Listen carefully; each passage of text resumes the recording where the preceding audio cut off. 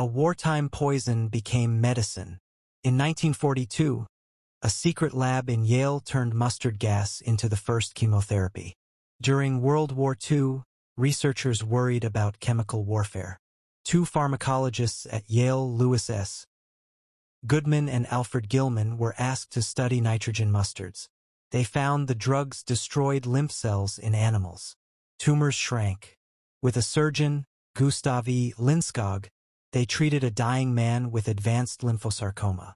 He is known only as J.D. On August 27, 1942, J.D. received the first intravenous doses of nitrogen mustard, called Substance X, in the records.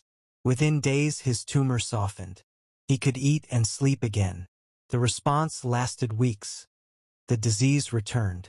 J.D. died months later on December 1, 1942. But the experiment proved a single idea. Chemicals can selectively kill cancer cells. Wartime secrecy mattered. The work was done under government contracts and remained classified early on. After the war, scientists like Alexander Haddo and others refined the molecules. They turned toxic mustard cousins into safer drugs, the alkylating agents still used in chemotherapy today. A weapon of war left a bitter legacy and an ironic gift.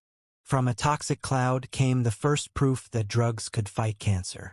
History remembers the tragedy and the treatment it inspired.